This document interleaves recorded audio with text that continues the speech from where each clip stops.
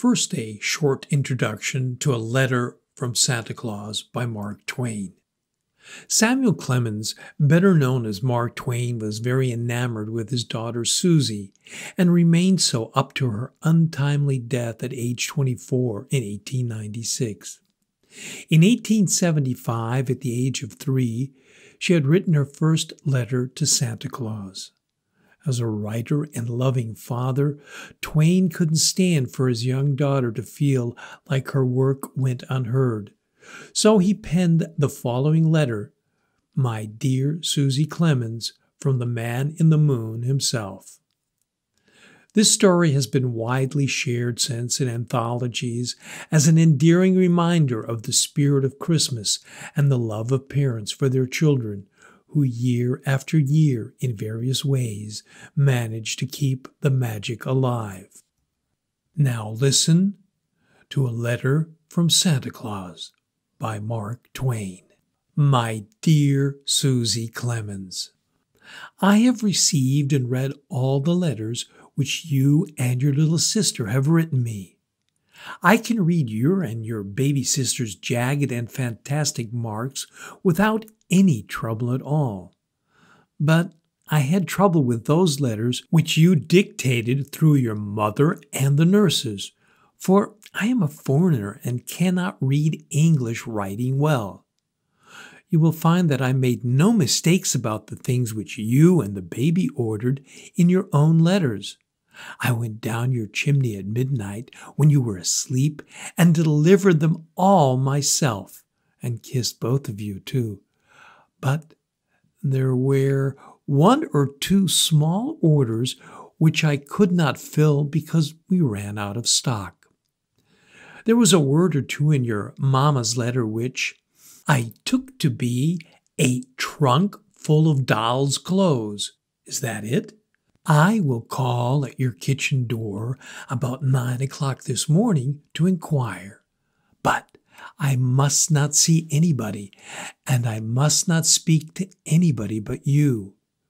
When the kitchen doorbell rings, George must be blindfolded and sent to the door. You must tell George he must walk on tiptoe and not speak, otherwise he will die someday. Then you must go up to the nursery and stand on a chair or the nurse's bed and put your ear to the speaking tube that leads down to the kitchen. And when I whistle through it, you must speak in the tube and say, "Welcome, Santa Claus!" Then I will ask you whether it was a trunk you ordered or not. If you say it was, I shall ask you what color you want the trunk to be. And then you must tell me every single thing in detail which you want the trunk to contain. Then, when I say, "Goodbye and Merry Christmas to my little Susie Clemens," you must say, "Goodbye, good old Santa. I thank you very much."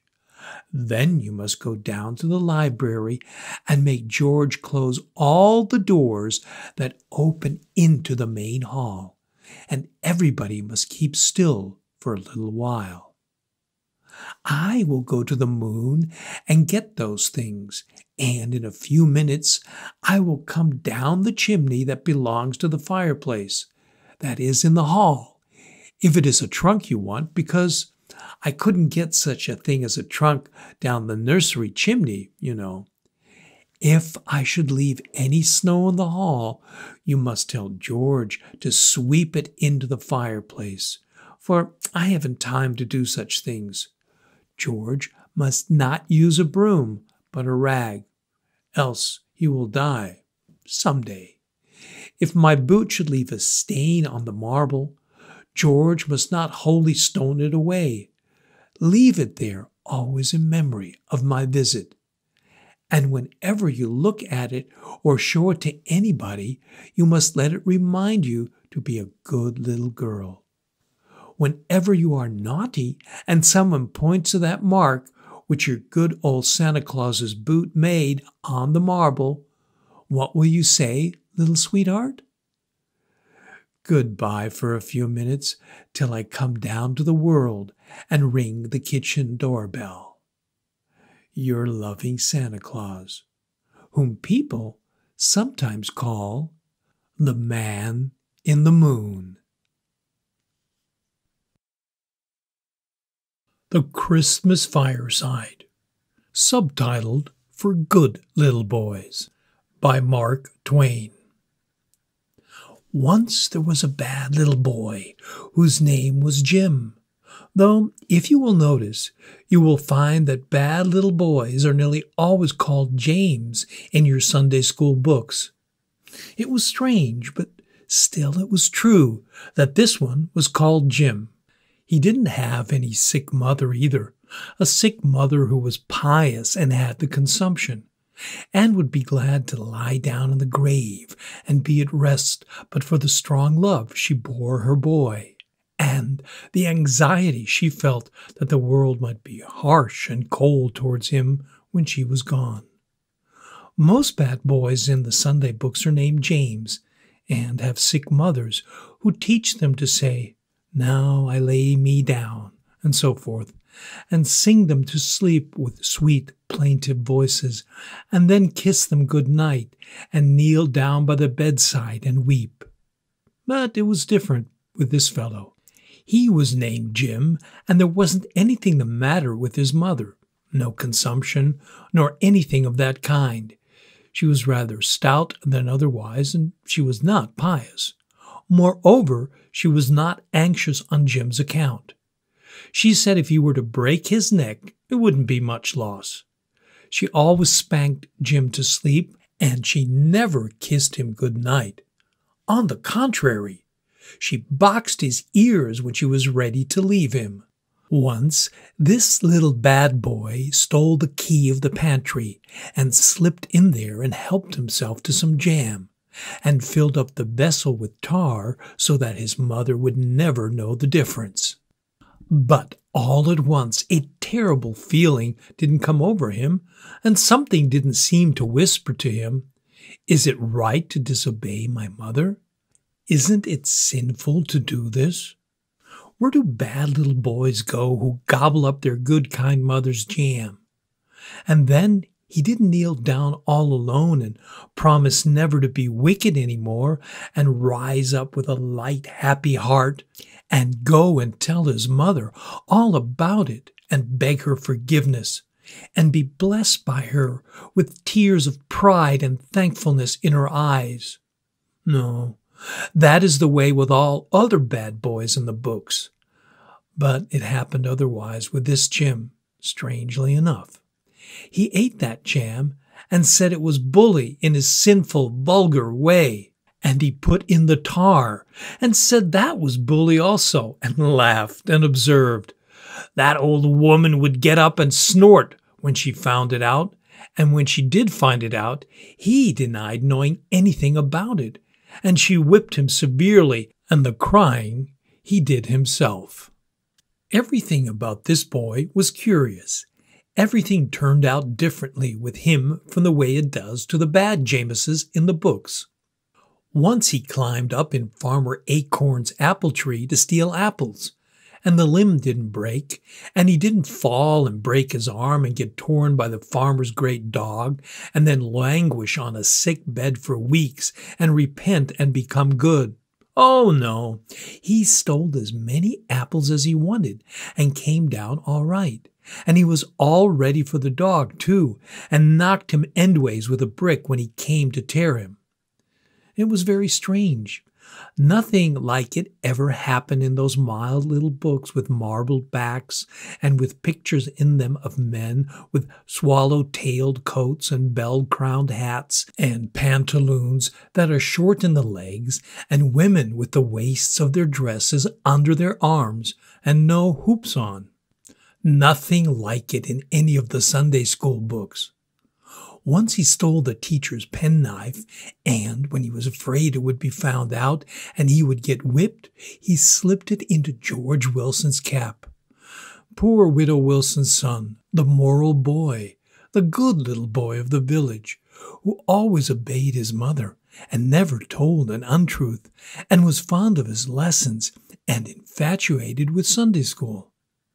And when the knife dropped from the cap and poor George hung his head and blushed, as if in conscious guilt, and the grieved teacher charged the theft upon him, and was just in the very act of bringing the switch down upon his trembling shoulders, a white-haired, improbable justice of the peace did not suddenly appear in their midst and strike an attitude and say, "Spare this noble boy, there stands the cowering culprit. I was passing the school door at recess, and unseen myself, I saw the theft committed." And then Jim didn't get whaled, and the venerable justice didn't read the tearful school a homily, and take George by the hand and say, such a boy deserved to be exalted, and then tell him to come and make his home with him, and sweep out the office and make fires, and run errands, and chop wood, and study law, and help his wife do household labors, and have all the balance of the time to play, and get 40 cents a month, and be happy. No, it would have happened that way in the books, but it didn't happen that way to Jim. No meddling of old clam of a justice dropped in to make trouble, and so the model boy George got thrashed, and Jim was glad of it. Because, Jim hated moral boys. Jim said he was down on them milksops.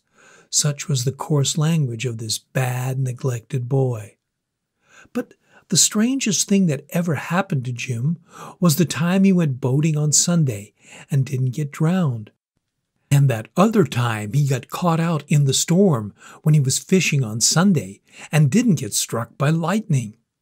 Why, you might look and look and look all through the Sunday school books from now till Christmas, and you would never come across anything like this. Oh no, you would find that all the bad boys who go boating on Sunday invariably get drowned, and all the bad boys who get caught out in storms when they are fishing on Sunday infallibly get struck by lightning. Boats with bad boys in them are always upset on Sunday, and it always storms when bad boys go fishing on the Sabbath. How this Jim ever escaped is a mystery to me. This Jim bore a charmed life. That must have been the way of it. Nothing could hurt him. He even gave the elephant in the menagerie a plug of tobacco, and the elephant didn't knock the top of his head off with his trunk. He browsed around the cupboard after essence of peppermint, and didn't make a mistake and drink aqua fortis. He stole his father's gun and went hunting on the Sabbath, and didn't shoot 3 or 4 of his fingers off. He struck his little sister on the temple with his fist when he was angry, and she didn't linger in pain throughout long summer days, and die with sweet words of forgiveness upon her lips that redoubled the anguish of his breaking heart. No, she got over it. He ran off and went to sea at last, and didn't come back and find himself sad and alone in the world, his loved ones sleeping in the quiet churchyard, and the vine-embowered home of his boy who had tumbled down and gone to decay. Ah, no, he came home as drunk as a piper, and got into the station house the first thing. And he grew up and married, and raised a large family, and brained them all with an axe one night, and got wealthy by all manner of cheating and rascality. And now he is the infernalest, wickedest scoundrel in his native village, and is universally respected, and belongs to the legislature. So, you see, there was never a bad James in the Sunday school books that had such a streak of luck as this sinful Jim with the charmed life.